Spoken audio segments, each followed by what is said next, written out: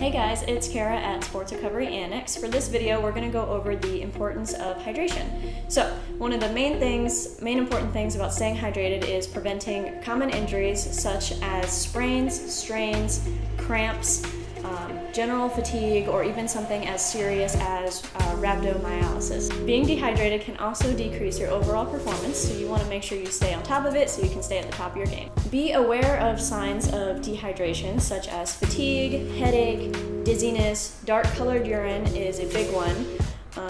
And if you are feeling thirsty, you're probably already dehydrated. So thirst really isn't a great indicator of dehydration. Also, on heavy workouts or really hot days, you want to make sure to include an electrolyte drink.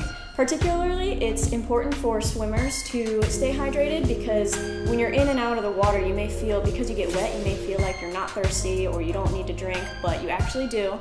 If you are curious about your individual hydration, we offer free hydration testing here at Sports Recovery Annex.